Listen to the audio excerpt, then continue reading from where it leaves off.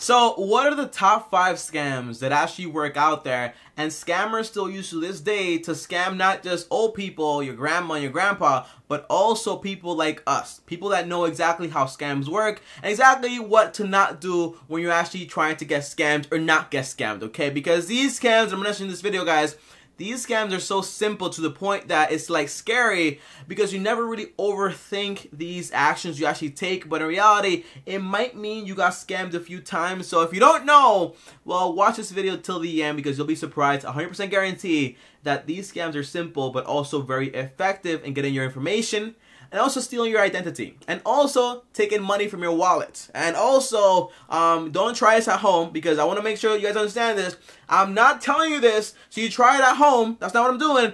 I'm telling you this so you avoid it happening to you, okay? And if anybody tells you like, hey, try this or do this, say no, that is a scam. Jail time, I don't want any jail time. So there you go. Now, if you guys don't know me, my name is Cy Bryson. I'm an accountant and I upload videos on YouTube every single day. Subscribe to my channel, hit the bell so you get notified, and do me a favor and smash that like button, okay? Now, here's a question for you guys, okay? And be honest. Don't lie, no need to lie. I've been scammed in the past before. It was one time and I got scammed for a PS4. Fake money, long story, I'll tell you later. Now, comment down below, guys, and let me know. Have you ever been scammed before? Comment down below, let me know. And if you have, comment down below and let me know exactly how it happened and how much money you lost. And if you haven't, guys, I have some news for you, okay? You might think you never got scammed before, but you probably have because these methods are so common that you won't even notice when it actually happens. By the way, everyone kind of got scammed when the entire leak of everyone's social security happened with Equifax. So there you go. It kind of happened to everyone already.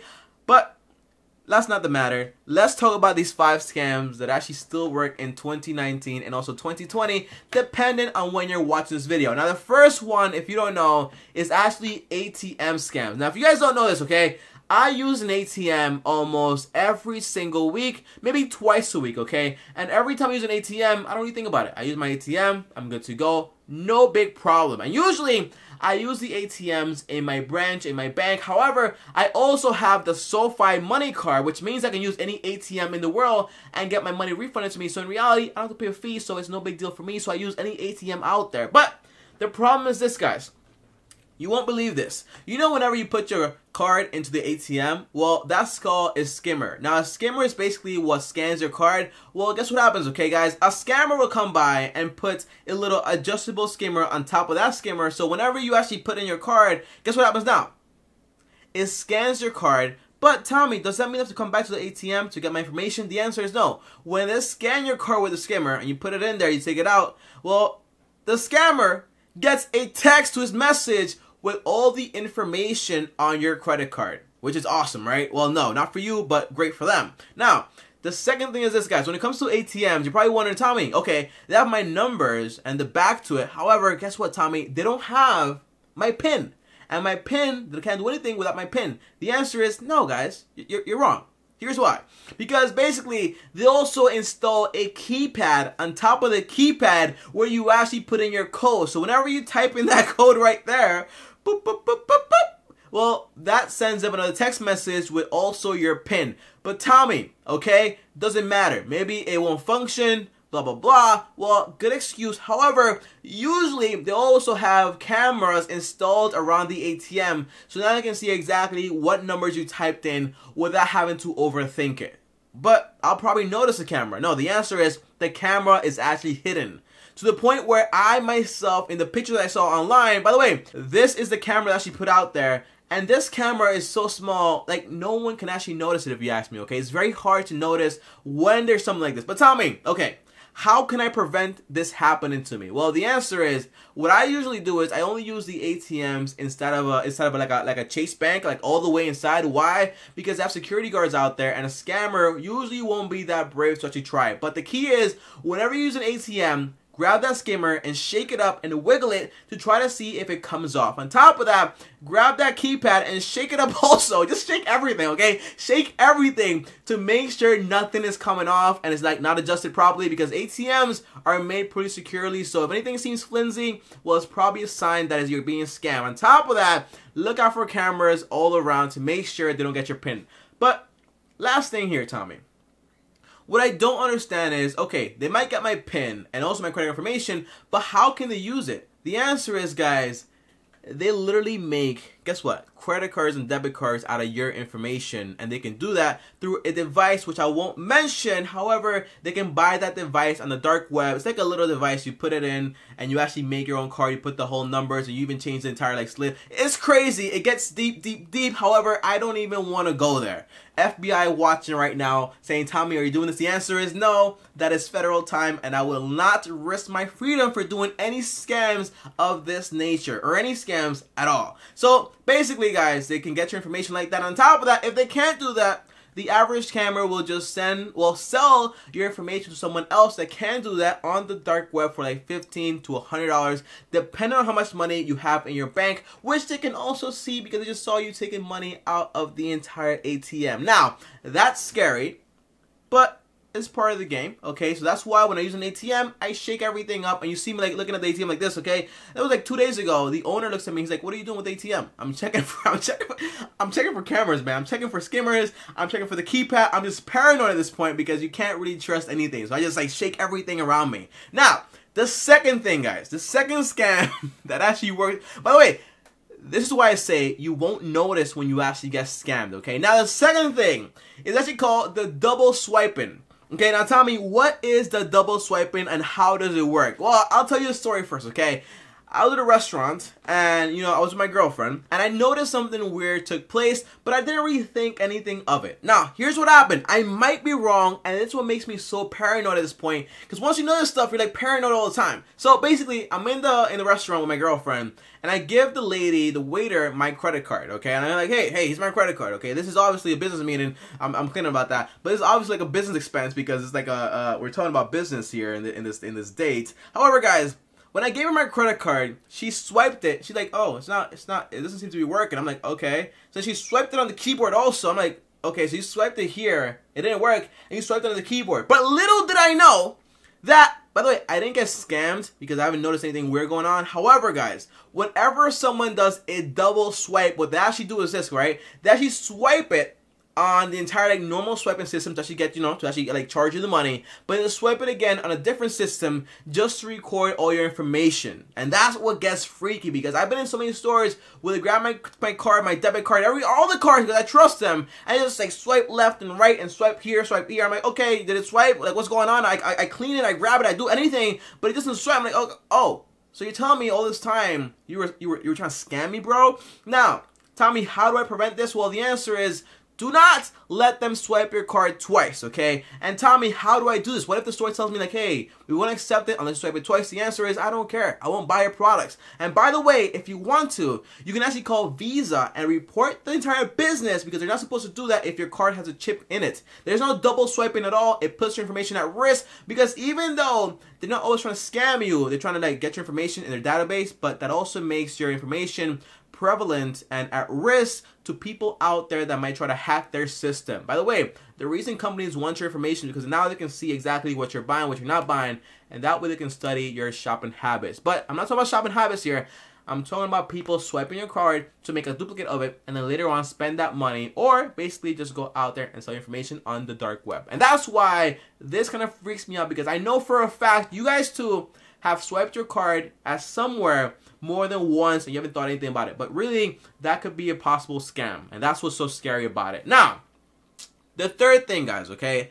The third is actually fake checks and also fake money orders and also fake deposits. Tommy, no one is stupid enough to actually deposit a check that's not theirs in a bank account. No one is going to do that. It's not true. The answer is you are wrong, because scammers have gotten really smart to the point where they actually caught one of my subscribers here. If you're watching this video, I'm going to share a story. I'm not going to share your name, obviously, but the story is very interesting, so I will be sharing it right here. Now, here's what happened to my subscriber, okay? Well, basically, he was on Facebook, like everyone else in the 2020th century, or something like that, and he was on Facebook, and he goes on Facebook, and he sees an ad for a job. When he sees this ad, he's like, okay, I'm going to click this ad, I'm going to apply. He applies for the job, and then he got accepted. Boom, awesome, I just got a job. Now, when he gets this job, it turns out that the company said, we're going to train you here for like 1 week or 2 weeks online. He gets trained to do whatever job it was, and he gets a check mailed out to him for the training. Now, when he deposits the check into his account, they're like, oh, sorry, we made a mistake. Can you send back this much money because we actually paid you double and not like the full amount? Well, more than full amount. And he said, okay, no problem. He sends the money back. It turns out the check was fake and it actually bounced back, but the bank cleared it at first, and now all the liability, because now his account is in red, well, now all that liability is up to him. Now he has two options. He either pays it back in full and loses all the money, or he cancels the bank but also gets blacklisted from that bank and will never do business there again. So that's why you don't want to deposit anything into your account. On top of that, my girlfriend, I don't know why I said my sister for a second, but my girlfriend's brother, that's why I said my sister, because my brother, you get the point. Now, my girlfriend's brother actually got scammed because basically a guy told him outside of his ATM, hey, here's the thing, I have a check right here, I just got paid, but I don't have a bank account, so I want to deposit it here, and I don't want to have to pay a lot of money over there at the cash checking place because they charge me money. And he was like, okay, no problem, I'll deposit it here, and the guy said, okay, you deposit it, I'll give you $20, no problem there. Now, he deposits the check into the entire account, and the guy gives him $20, and he's like, okay, awesome, I just made $20. But 2 days later, the bank says, hey, that check wasn't good, it's fraudulent, it wasn't yours, and guess what happens now? His account is negative. The guy had the cash already, and he just got $20, but now he owes $1,000, okay? And that's why, again, do not ever, promise me this, okay? Don't ever accept any checks that you don't know, especially from companies you actually don't know. Because not just people, it's also companies out there that try to do the system to you, and it's all the scammers getting smarter and wiser with time. Now, the fourth way, by the way, you can prevent it, again, by not accepting checks and not doing anything weird and giving anyone your account number or your routing number. Now, the fourth way, guys, I think everyone here has fallen for this at some point, and it's actually fake listings and products being sold online, for example, on eBay. Now, I had a friend, guys, and this friend of mine, he was a pretty nice guy, smartest guy in class, to be honest, I'm not kidding, and he literally ordered, it's funny, he ordered a camera. It was a very nice camera. It cost like $500, okay? But he paid $175, I think, like $175. And he said, you know what, Tommy, I got you a great deal because it was like on eBay, you bid for it and you got it. That's awesome. Like, clap, clap, great, bro. Now, when the camera came in the mail, he literally got a sticker with the camera on it. I'm not lying. That's what happened. And guess what? Back then in those days, eBay didn't have like 30-day money protection. So literally eBay said, hey, you share the description and you shouldn't buy things you don't know. So he was out of $175 and all he had was a sticker of a camera.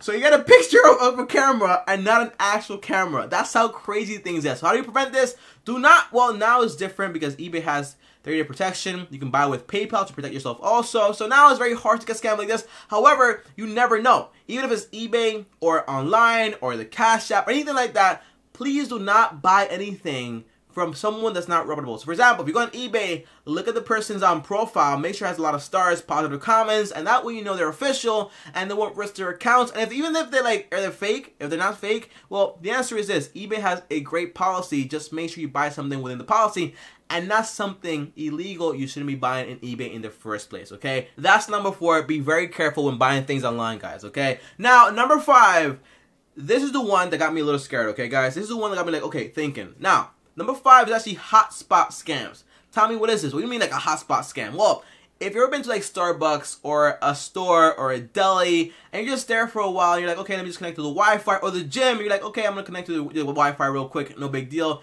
In 2020, 2019, everyone uses the Wi-Fi, no big deal, everyone uses it. Now, the answer is this, guys, okay? A scammer might have a hotspot open on their laptop, and whenever you connect and you have like internet, you're like, okay, awesome, I'm using my phone right here, this is awesome, playing some Nintendo Switch right here, or do whatever you want to do, okay? Well, not Nintendo Switch, that should be like a laptop or a phone. Well, here's what they do, guys. They go into your entire like phone or laptop and they start mining your data from financial information to all your information whatsoever that's on that laptop, and they get it all through the hotspot. So tell me, how do I prevent this? Well, I'm pretty sure you've seen those ads on Facebook and also here on YouTube where they talk about like, hey guys, here's an ad, get NordVPN, VPN is very important. Well, the answer is yes, guys, VPNs are very important. Now, this video is not sponsored by NordVPN, however, they do have a sale on their website right now, and it wouldn't be cool of me not to offer this product just because I'm not getting paid from it. So I have a link down below to NordVPN. If you want to sign up today, I think it's like $60 for an entire like 3 years, or like a year or so. So check out the pricing, link down below. And if you want to sign up for a VPN to protect yourself using like public Wi-Fi, then cool. That's what I would do. And when I was like 3 months ago, I was using like Starbucks Wi-Fi, and I like came out of that like paranoid, because now I'm like, okay, was that Starbucks Wi-Fi or somebody else's Wi-Fi? I just don't know. And that's why you want to be super careful when it comes to using public Wi-Fi that you don't know. By the way, this happens a lot in, you know, like vacation areas, that when you go out of America, in those like locations where you're actually like just like there for like a tourist place, it happens a lot there. So be very careful when it comes to using Wi-Fi that you don't recognize and you don't have any like history with, okay? That's my tips, and those are the 5 scams that actually go on out there every single day. Now comment down below and tell me, did you fall for any of these, or have you not? Or are you scared now? Comment down below, let me know. I'm pretty sure you're probably scared, because a lot of these are very simple but also very effective. Now if you guys like this video, really appreciate it. On top of that, subscribe to the channel, hit the bell so you get notified. And if you want to talk to me one-on-one, uno, or you just need therapy from these scams right here, well, just DM me on Instagram, Tiny Bryson. And on top of that, before I go, if you want to find out the top 7 illegal ways to actually make money right now, well, watch this video right here, but don't do that stuff. And on top of that, if you want to start turning around, click my face right here, and I'll see you guys tomorrow. Thanks for watching, and peace.